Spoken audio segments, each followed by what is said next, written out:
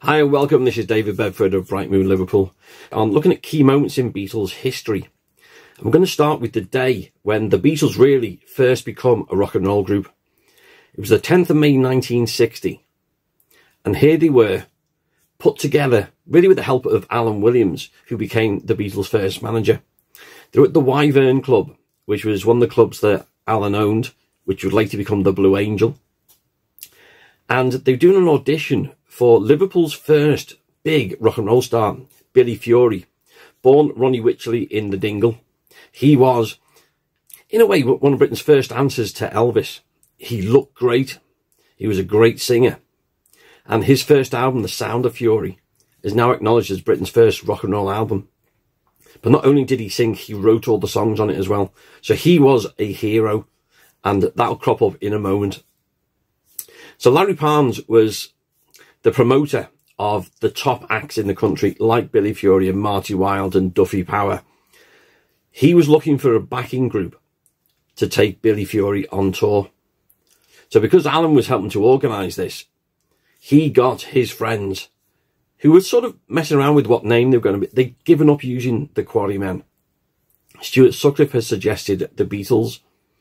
Now, they used different spellings, and the variations over the next 3 months started with Beatles with a double E, Beatles EA, Beatals, B-E-A-T-A-L-S, Silver Beatles, other Silver Beatles spelling, Silver Beats, before they finally, as they're heading towards Hamburg, coming up with the Beatles, and that's how it stayed. But this day came about because just a few days earlier, should have been a concert with Gene Vincent and Eddie Cochran. But of course, Eddie Cochran had recently died in a car crash. So Gene Vincent starred as the big name at the Liverpool Stadium. But because Eddie Cochran wasn't there, Allan Williams got some Liverpool groups together, including Rory Storm and the Hurricanes, with Ringo on drums. And they performed. Sitting in the audience were John Lennon, Paul McCartney, George Harrison and Stuart Sutcliffe.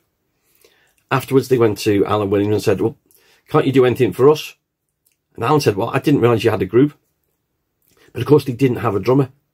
So the first thing Allan does is he gets a drummer for them. His name was Tommy Moore. And with the auditions coming up, he squeezes the Silver Beatles into the audition. Now, it's a series of photographs taken there, which are quite famous. The first one is with Johnny Hutchinson on drums. Now, Johnny Hutch was the drummer with Cass and the Casanovas, later the Big Three, really acknowledged as the best drummer in Liverpool. As you can tell from the photograph, he's not happy at being there, sat in with a group he's never heard of, who've just been thrown together. The reason he was playing is that Tommy Moore, the Silver Beatles' new drummer, was late. Tommy then turns up and takes over, so then there's photos with Tommy Moore in the drum seat. Obviously, we've got Stuart Sutcliffe on the left, so he looked cool, but he was still learning the part. And then you've got John, Paul and George trying to look good in their matching outfits, with their great shoes. And at times, sometimes John's playing guitar, sometimes trying to sing. These photos were taken by a guy called Cheniston Rowland. Now, Cheniston actually became a good friend of mine. I got to know him and I got permission to use the photos in my book, The Fab 104, The Evolution of the Beatles. And this tells the story of an amazing day. And I got Chen's first-hand eyewitness testimony. He was the Jacaranda's official photographer, hence the reason he was here. And there's a lovely moment where we see this photo of Billy Fury and somebody handing a piece of paper over. That person is John Lennon. John did a little drawing of Billy. And he said to Cheniston Rowlands, he said, do you know Billy Fury?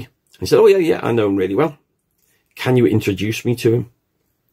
So Chen takes John over to Billy Fury. And he says, here you go, Mr. Fury. That was the respect that he had. Here you are, Mr. Fury. Here's a little drawing that he'd done. This was a big moment for the Silver Beatles. Billy Fury had proved that a guy from the Dingle in Liverpool could make it big. Could they do the same thing? Now, a lot of people say the audition was a disaster. It wasn't a complete disaster. because on the back of their performance, they were sent on a tour with a guy called Johnny Gentle, another one of Larry Parnes' stable. That tour has been described as a bit of a disaster, but we'll come to that soon, because it wasn't such a disaster after all. But this was the day, 10th of May 1960, when finally they become a rock and roll group. Silver Beatles, or whatever they were going to call themselves, would soon become the Beatles. But before they get to Hamburg, there's all kinds going on. Lots of different drummers, changes of names. We'll get to those as we come to those dates. So remember this date.